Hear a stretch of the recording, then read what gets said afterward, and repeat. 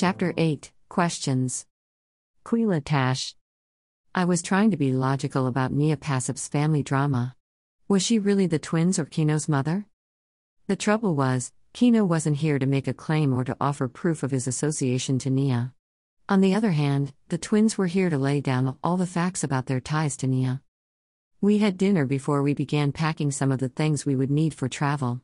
Pack lightly, I kept on telling Mayo, but he kept on putting apples inside his backpack like he was afraid we would not be passing any stall to replenish our food supplies.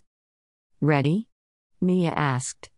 Now that Arden is not around, there's nobody else to lead us. As the oldest among us, Nia took on the role.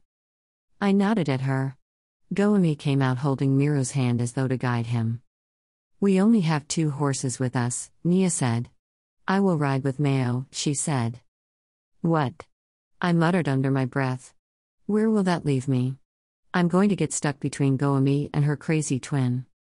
Mayo shook his head. Better ride with the twins. Miro doesn't look happy about your suggestion, he said to Nia. I sighed in relief. Sometimes Mayo made sense. Or maybe, he was just afraid of Miro. I mounted the smaller horse and waited for Mayo to climb from behind me. When we were all mounted, Nia kicked at the horse that she was sharing with the twins. Where to? I shouted. North. Canela, Nia said. I kicked at the horse and missed and ended up kicking Mayo's shin. Ouch. He yelped. Oops, sorry, I said. I could sense him pouting behind my back.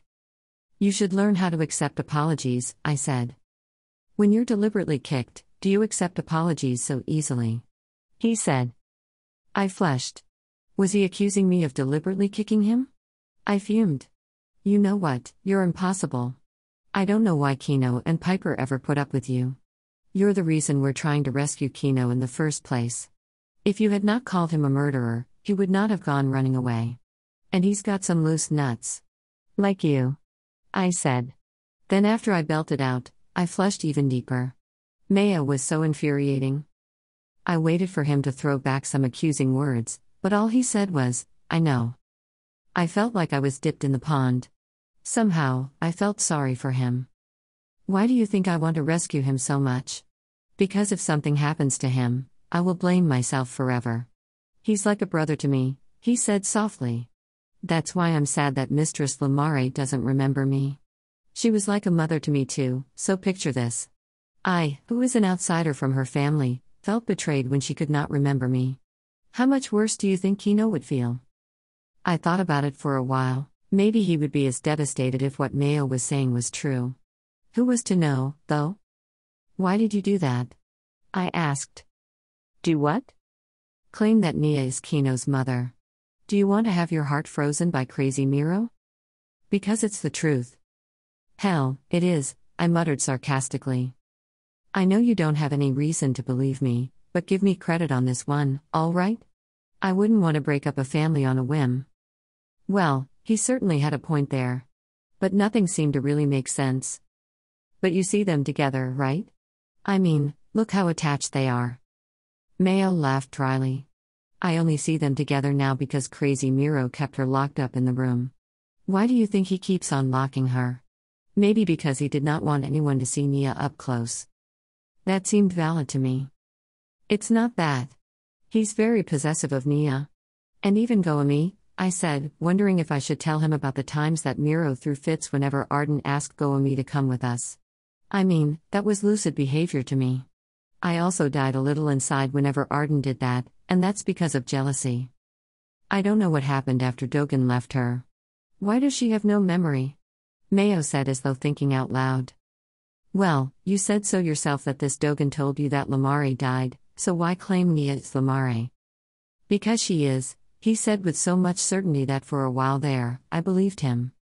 I don't know why you're so sure about it. Because I will never forget her face. I laughed at that. What is it with boys and pretty faces? I don't understand it at all. Don't they ever realize that it's what's beneath the skin tone, the beautiful eyes and long lashes that counts? Well, the twins don't look like Nia, I said. See? I told you. And did you see Kino? Look at her. Kino's got her hair and her chin, Mayo said. I didn't really stare long enough at Kino to know, I said. Arden was prettier than Kino by far, and I would not waste my time staring at someone not so equally handsome. I almost choked when it hit me that I was also looking at Arden the way boys look at pretty girls. What a hypocrite I was. Then I remembered my conversation with Goemi a few days ago. The key is in their eyes, I said in a hushed voice. Mayo did not respond, so I decided to keep my mouth shut. If I told him about what I had noticed about the twins' eyes, Mayo might rage on and on about it, and it could lead to Miro freezing Mayo's heart. Even though my relationship with Mayo was far from amicable, I could not bear to see him lying on the ground, dead. We rode in silence after that.